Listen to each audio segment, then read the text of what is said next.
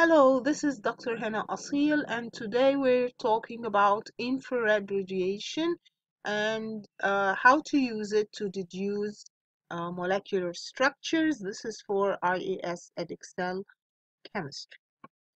Okay, so we know that infrared is a region in the spectrum which is right next to the visible. It's just above the red end of the visible light.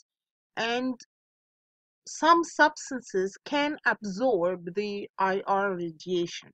Now, when molecules absorb the IR radiation, they change their polarity when they vibrate. So a compound like carbon dioxide, for example, can absorb IR radiation, change its polarity, and this can be recorded on a spectrum that shows peaks at specific sections of the spectrum at specific wave numbers, and the presence of these peaks can be used to identify the compound. Now, only molecules which can change their polarity as they vibrate can absorb IR radiation. So, for example, molecules of water, we said CO2, methane, NO, these can absorb IR radiation. But molecules such as oxygen and nitrogen do not absorb IR radiation. Now, each functional group in a molecule gives a characteristic peak at a specific wavelength. So, for example, what we will be having is we will have a spectrum like this, and our job is to decide if it has a certain structure by the presence of certain peaks. So notice that, for example, this is ethanol. Can you see the peak for the OH? So if I look at a spectrum and I find a peak, a broad peak like that in that area, 3,300, that means that this must be an alcohol. Now, if we're looking for other things, we will look for peaks at other wave numbers. So you will be provided with this. But it's always a good idea to know what you're looking for so that you don't spend time looking all through this table, but you will have this table in front of you. Now, let us take a look at what we should be looking for. If I have an acid, I must have a peak for OH at around 3,300 or 2,500 or in between. So, can you see the peak for the OH? Always look in that area around 3,000. If we have a peak in that area, that means I have either an alcohol or an acid, because the OH will give a peak in that area. Now, if this is an acid, that means it also has, in addition to the OH, it has a C double bond O. Now, C double bond O will always give you a strong peak at around 1700 or 1720. So that long peak at 1721 indicates that I have a C double bond O. So that means that this is a compound that has a C double bond O and an OH. That indicates that it must be a carboxylic acid. Are we paying attention? It's very easy if you just look in that area. At around 1720, you should have a big peak. That means I have a C double bond O. If you don't have a peak, long, strong peak in that area, then there is no C double bond O. OH is very clear. In that area, around 3,000, you should have a broad peak at around 3,000. That would indicate the presence of OH. Presence of both these peaks indicates carboxylic acid. But can you see the peak for the alcohol? There is no peak at around 1700 like the previous spectrum. There is only a peak at around 3,300. That is an alcohol. Are we paying attention? Okay. Ketone is something that has a C double bond O. No OHs, nothing. The C double bond O is in the middle of the compound. So all you're looking for is a peak at the C double bond O. That is the peak at around 1710 or 1720. That strong peak indicates the presence of C double bond O. So if I have that peak only and no peak for OH, do you remember where the peak for the OH was?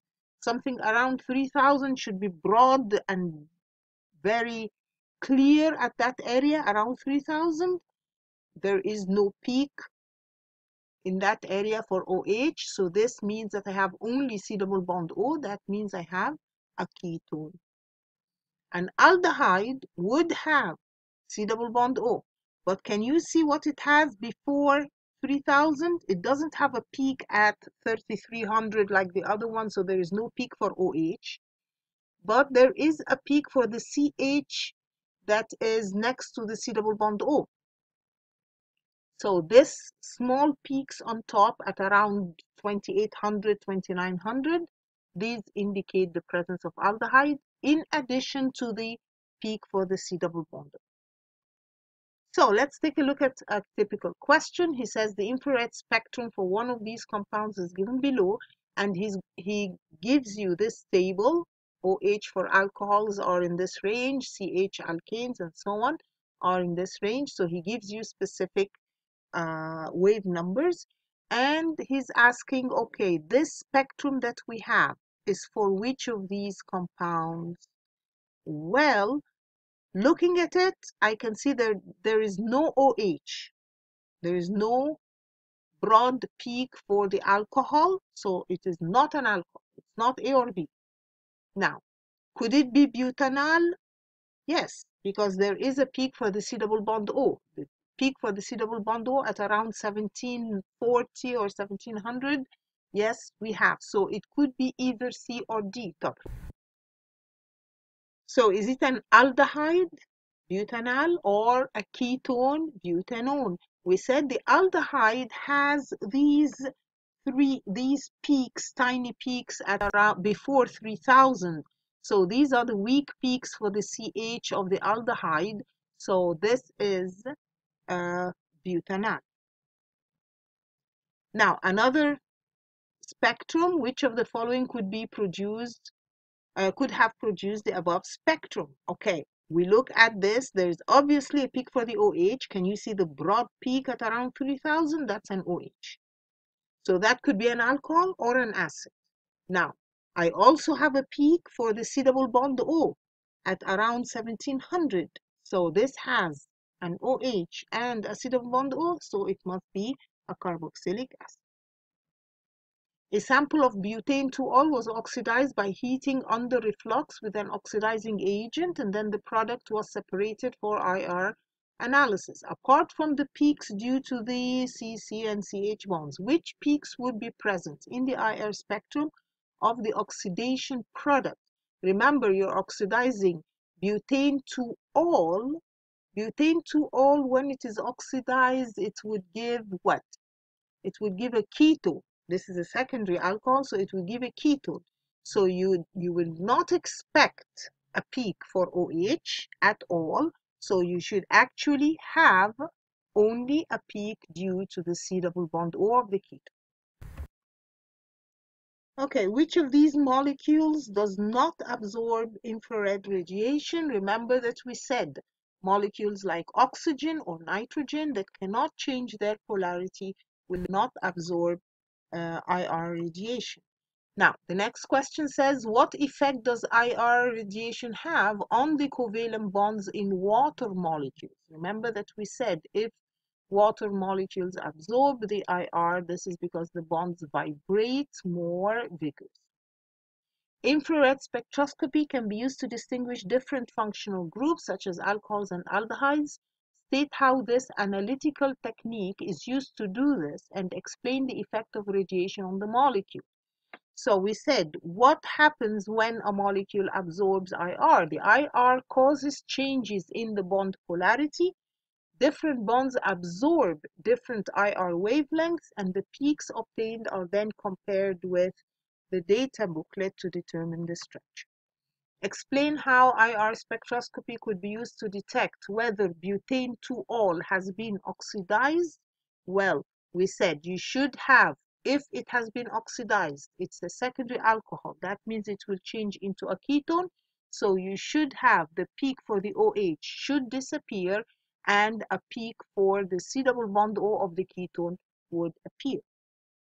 Carbon dioxide and water vapor both contain polar bonds. What effect does infrared radiation have on the bonds of these molecules? Remember that we said the IR radiation causes the bonds to change polarity. Three compounds can each have the same molecular formula, are known to be alcohols. The IR spectra of compounds A, B, and C are shown. So he has three spectra, and he's saying identify one feature common to all three infrared spectra, which shows that A, B, and C are all alcohols. Of course, when you look in that region of about 3300, you will find that there is a broad peak there in all of them that indicates that there is an alcohol or an OH group. State, giving a reason for your answer, if it is possible to identify each of these three alcohols. So can you tell if this alcohol is a primary or secondary or tertiary? No, we cannot. Remember that the IR cannot be used to determine if it is a primary or secondary or tertiary, since all alcohols have the same type of OH bond. Thank you for listening. That was the last lesson in Unit 2, and we will be doing past papers, questions from past papers from now. Thank you.